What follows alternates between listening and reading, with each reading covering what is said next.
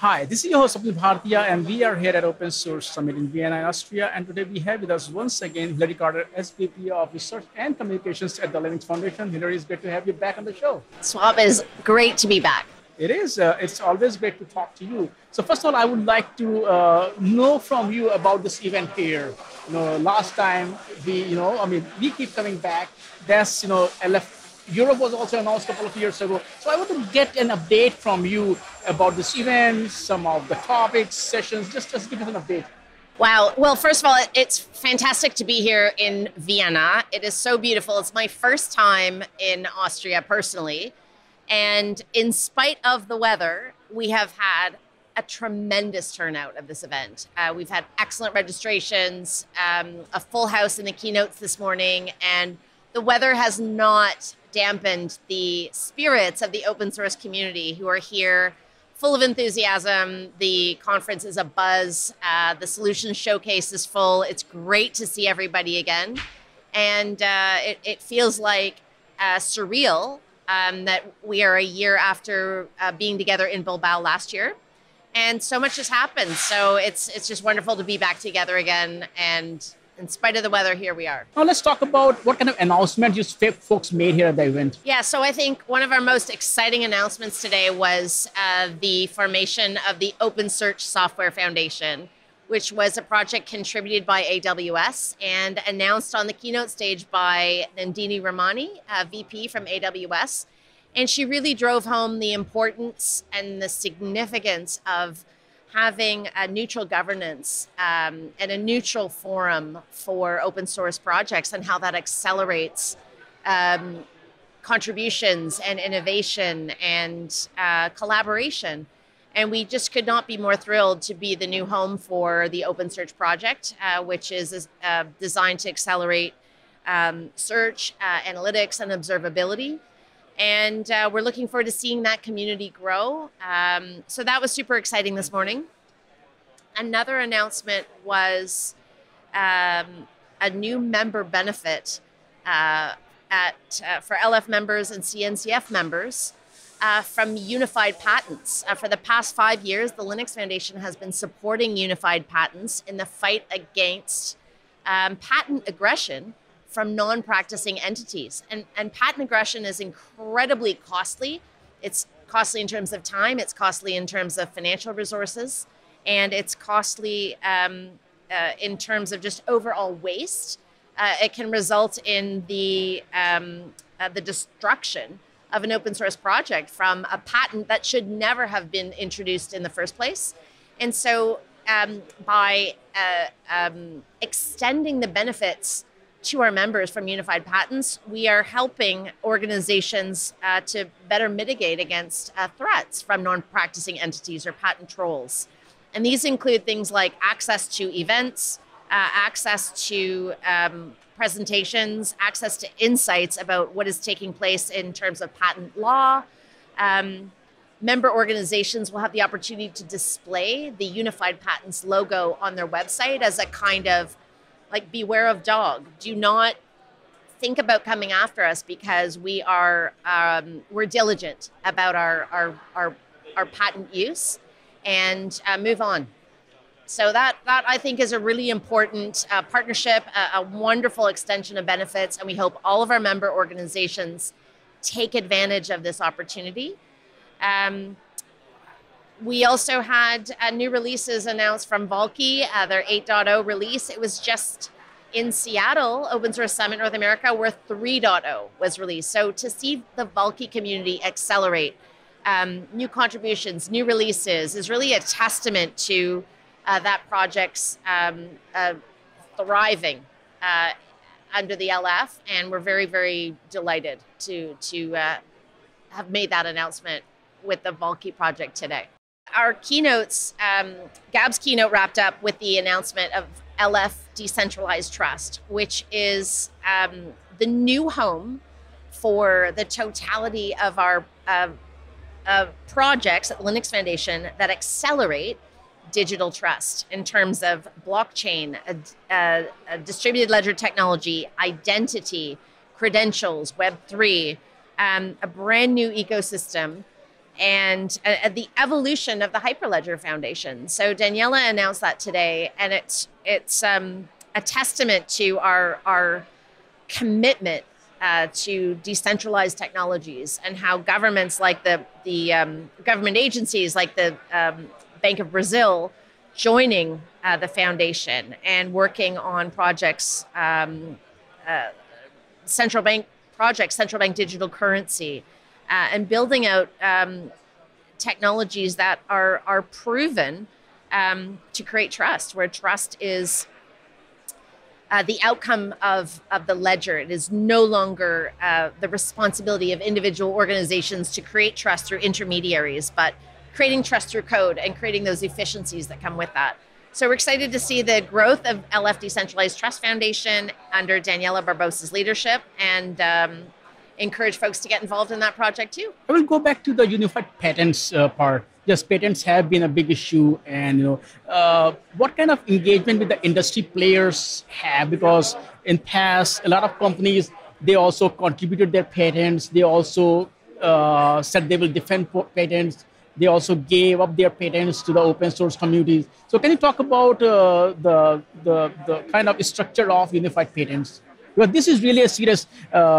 It not only hurts a lot of communities, and as you said, non-practicing entities, they are just patent trolls. They don't play any role there, and we have seen a lot of disturbing trends. So talk about who are the players in this space where people have more confidence. Yes, this is a very important aspect of Linux Foundation. Yeah, I should say that the other organization that folks want to know about is the Open Invention Network, which has joined with the LF in supporting unified patents. And really, it's a community effort to combat patent trolls. There are, a year ago, there was a call for comments on patent legislation with the United States Patent and Trademark Office because of proposed changes that would have made it easier to insert bad patents for approval without the proper legislative oversight that was approved in Congress. And we came together as a community with the help of Open Invention Network in partnership with Unified Patents and other open source organizations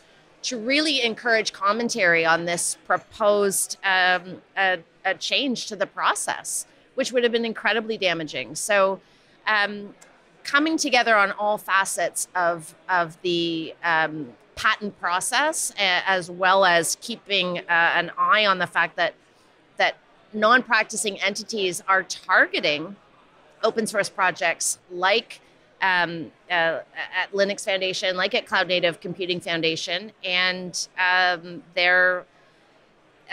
we need to pull together all the resources in our community in order to keep them at bay. Since we are talking about patent, which is more or less like law legislation, I remember when I used to talk to Linus, I'll be talking to him again today after a long time. He said the software patent should not even exist in the first place, but we have to deal with the reality. I remember at Bilbao, we had a lot of discussion about CRA.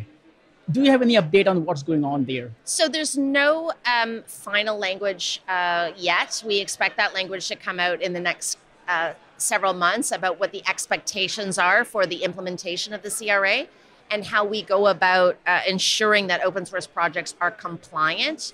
What we are going to do at the LF is do some research about which of our open source projects are in a really good position today to be compliant with the Cyber Resilience Act, what we anticipate to be those requirements that are formalized. And we'll feature a number of projects that have taken all the necessary steps to ensure that security best practices are met.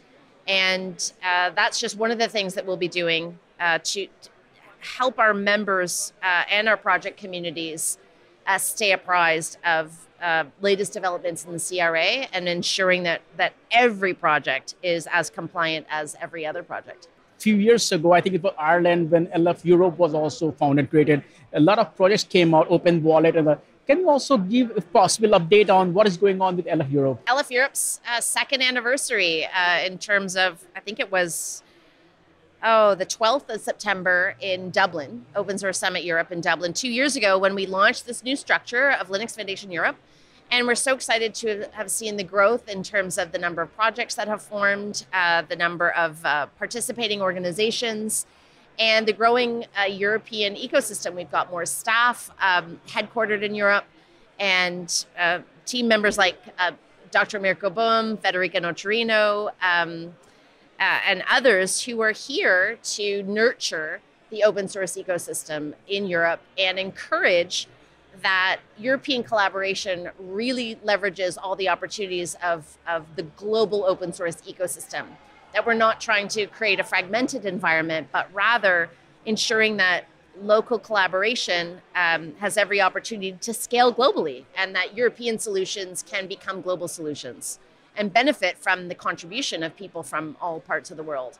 And we think more than ever, there's this tremendous opportunity for LF Europe to nurture innovation in a number of different sectors, particularly in the public sector, which is not really, not fully realized the open source opportunity. There is this tremendous impetus driven by antitrust legislation and other types of legislation out of Europe that really drive the need for open source innovation, for the use of digital public goods like open source projects, and the notion that public money should be going into public code is probably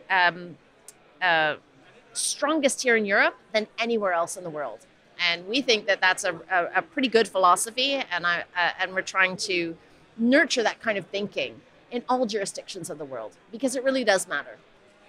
The interesting thing about Europe versus North America, I used to live in Europe was, and even whenever I used to be at the Linux church, everybody will recognize, in the US, nobody knows what is Linux and whatever it is. And most of the time they say, we use it.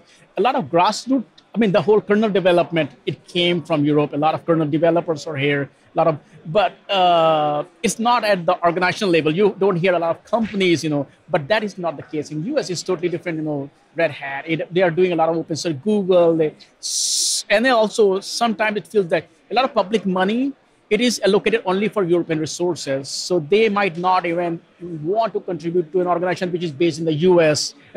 So are you looking at, we had this discussion earlier also, other parts of words also, because open source we talked about is kind of global language. So are there similar efforts you're looking in the Asian area, African, there are a lot of emerging markets. So what is your overall strategy so that folks can benefit from open source, irrespective of the political region? A lot of the open source community is deemed to have a stronghold in North America, the United States in particular. 30% of our community, Linux Foundation members, and many of our contributors are based in Europe. And so we're here to dispel that myth that open source is somehow only associated with US tech giants. That's just simply not true. We really are a global community. We really do benefit from contributions from all over the world. And what is really exciting, or one of the developments that we've seen, is a recognition of open source's global ubiquity and global significance, especially coming from the United Nations. And the recognition by the UN that open source represents a tremendous opportunity for innovation all over the world, and to accelerate its use in all regions, and to encourage governments of all nation states to embrace open source and become open source first governments, become open source first innovators. We've seen in Switzerland issue an open source first policy. And so these are developments that I think are they originate in Europe, but have legs and can really carry weight across other jurisdictions. Since you mentioned OSPO, and this year you folks were at OSPO, this was a much bigger event compared to last time. And if I'm not wrong, you had a panel here as well. Can you talk about that? What was the whole theme there? Yeah, so to remind, in July, the United Nations hosted a 2-day event called OSPOs for Good. And the Linux Foundation was a participant in that event. I was a speaker, the OpenSSF was represented, and we had a panel discussing the opportunity for open source, how we can encourage greater community collaboration, how we can accelerate the idea that open source is a driver of sustainability. And what do we need for that to take place? The panel that is here in Vienna will be represented by Omar Mohsin, head of the UN's Open Source Program Office, Sachiko Muto from Open Forum Europe, who is a partner in the UN OSPO's for Good event in July, and myself and other participants to talk about the key findings in a post-conference report, which will be published, that brings together the key ideas and the themes discussed in New York and the actionable recommendations that governments the world over and open source communities should really think about as they consider the opportunities for open source to really be an accelerator to meet the United Nations Sustainable Development Goals. So that panel takes place on Tuesday, day 2 of Open Source Summit Europe. And I'm excited to have that opportunity to participate once again. Can you talk about some of the latest research work that came out of your team? We're on the cusp of having about a dozen reports come out in Q4 SWAP. It's a really impressive cadence. Obviously, we have the launch of the Open Source Maturity in Europe report, our Europe Spotlight report, which is the 3rd year that we have published this Europe-focused report. And we're so excited because it reflects really the maturity of the open source ecosystem in Europe, the significance of open source for European organizations to really accelerate their goals. It identifies the gaps in industries where open source is not yet fully, the value is not yet fully realized. And one of the most important parts of that research is the foreword written by Dr. Wolfgang Gehring from Mercedes-Benz, who talks about Mercedes' relationship with open source over the past 20 years, its formalization of an open source strategy in 2018, and why open source has been so important to the success of this organization. And I think that personal testimony is a real asset to our research, as well as the qualitative interviews that are featured prominently in this report. So I encourage everybody to read the report. If you've got an interest in Europe, if you've got an interest in open source, check out our latest research report published just today. Hilary, once again, thank you so much for taking time out today, joining us. Give us an update on Linux Foundation. Thanks for all the great work. And as usual, I look forward to talking to you again soon. Thank you. Thank you, Swat.